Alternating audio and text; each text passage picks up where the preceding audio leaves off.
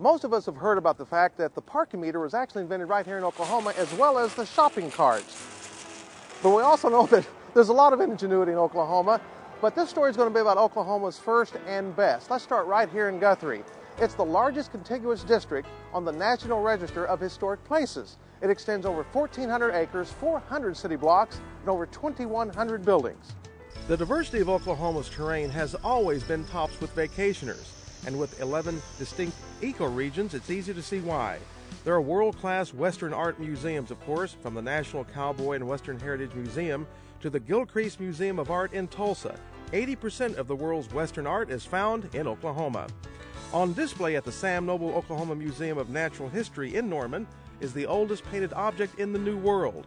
Found in Oklahoma, it's a 10,000-year-old skull of an extinct bison. Also, you'll find the world's largest dinosaur skull, as well as the world's largest Apatosaurus. Speaking of things grand, the largest stocker feeder cattle market in the world is at the Oklahoma City Stockyards. You want Art Deco architecture? Tulsa ranks third in the nation with amazing buildings like the Boston Avenue Methodist Church, and check out the Deco walking tours. Did you know that there are more drivable miles on Route 66 in Oklahoma than in any other state? Of course, there's all sorts of fun things to see along the way. Just to name a few, you've got the the Blue Whale in Catoosa. You've got the, one of my favorites, you've got the Round Barn in Arcadia. And look, there it is. What a coincidence. In television, isn't it amazing how that works? We drive by it just as I mentioned it. Price Tower in Bartlesville, the only skyscraper designed and built by Frank Lloyd Wright. Want to dig for hourglass selenite crystals? The only place in the world you can do that is the Salt Plains National Wildlife Refuge.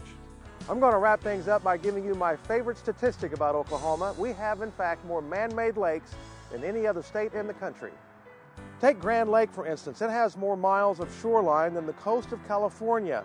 Now, Oklahoma's shoreline totals almost as much as the Atlantic, Pacific, Gulf, and Arctic coasts combined. Out and about with the best of Oklahoma, I'm Dino Lalli.